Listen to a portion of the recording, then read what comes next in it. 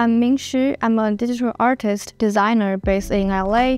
I spent past 6 years working on films, TV shows, commercials, game cinematics, mostly on main title sequences. In 2022, I work as a designer with the team at Elastic on the HBO show The Last of Us for its main title sequences, and it won the 75 Emmy Award for the outstanding main title sequence.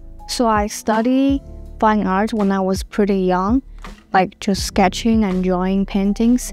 When I was in high school, I fell in love with film, and I attended film school when I was in college, majoring production design. And later, back in 2015, I moved to the States and studied digital art and animation.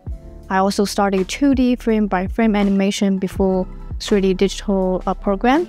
So my journey through art always pivoting and evolving through different media.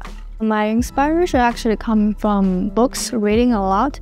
I like to read novels and sometimes psychiatry books and even philosophy books. Because I feel when I get inspiration from reading from the book, I'm not limited from just the visual. For example, if I only use other artists' work as a visual reference or inspiration, sometimes it kind of limits my imagination and kind of limit my exploration through the lens of my own perspective.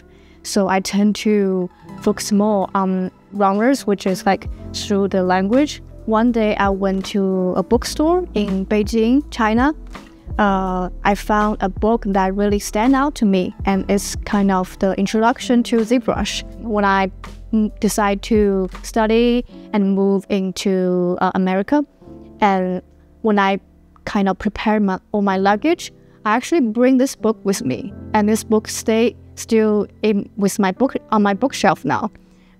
So it's the kind of this like magic relationship between me and ZBrush started very early, and then I kind of stopped a little bit. I got scared. In USC, I kind of pick it up back again after 5 years.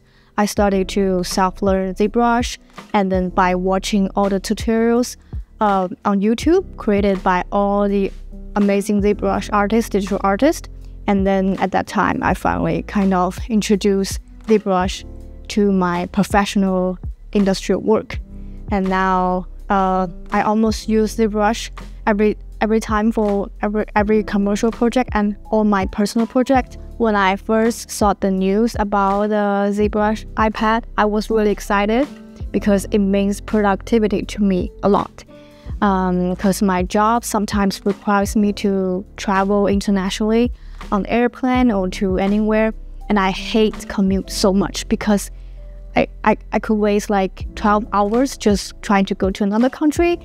But when I saw ZBrush iPad is coming, I thought, okay, finally I have something to do. So I'm really excited. We are human beings. We need like new stimulus, right? And then when I bring the iPad outside to see the nature more, and I can get inspired more, and I can draw and sketch instantly. So it's huge. I love challenge. Life is made of challenge. If everything I have to follow everything the same path, I feel the life is so bored. Pushing the boundary is not like I have to force myself to do it. It just comes very naturally. So when it comes to art, it's also very naturally too. So I always spend a lot of time trying to think, oh, what is the new medium and what is the new voice I want to present